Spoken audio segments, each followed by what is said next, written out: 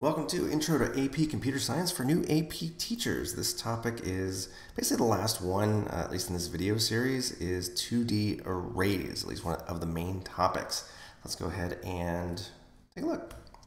So we'll take a look at what is a 2D array. Again, this assumes that you know what an array is. So basically it's an array of arrays. And we'll talk about how to create a 2D array, accessing and modifying 2D array elements.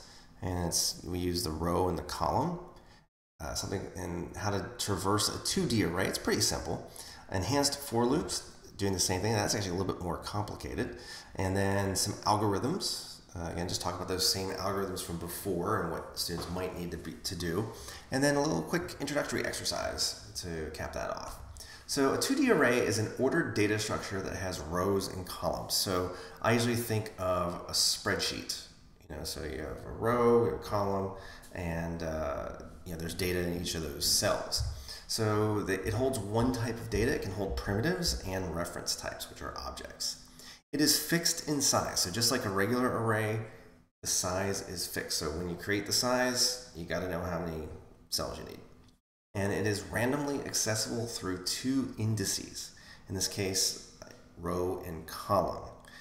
You can think of it as X and Y, but the order would be different, Y comma X. So that kind of confuses people. So I stick with row and column. It's called row major order.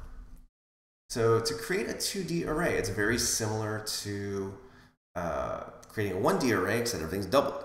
So you'll see type, square brackets, name equals new type, and then the number of rows and the number of columns. So for example, int square bracket scores equals new int 3. So in this case, there are 9 elements because we have 3 rows times 3 columns.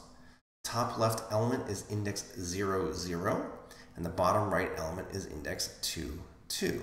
Okay, because we don't get to 3, it's 0, 1, 2. And of course, the default value for an array of integers is 0. So we can also create arrays that are pre-populated with values. So for example, we have a little number grid here. Again, this is also a 3x3 grid. So here is our first array, 1, 2, 3, comma. Our second array, 4, 5, 6. And our third array, 7, 8, 9. So this is the values based on what we have here is what we would see. And this would be like a number pad, for example. You can see, so this is a row, this is a row, this is a row. 1, 4, 7, so column 0, column 0, column 0. Column 1, column 1, column 1. Column 2, column 2, column 2. Row 0, row 1, row 2. Very straightforward. Accessing and modifying array elements. To access and modify an array element, you need the index of the row and column. So very similar to 1D arrays. So value equals name, square bracket row, square bracket column.